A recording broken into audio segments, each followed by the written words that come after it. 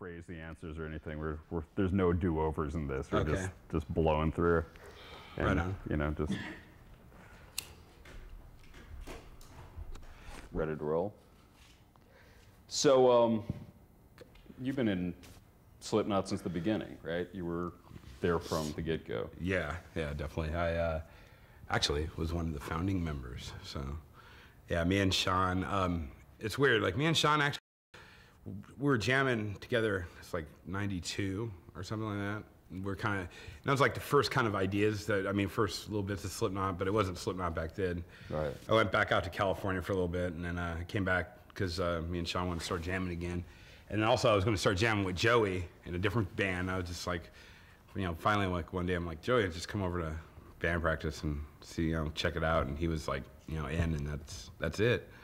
Went on from there.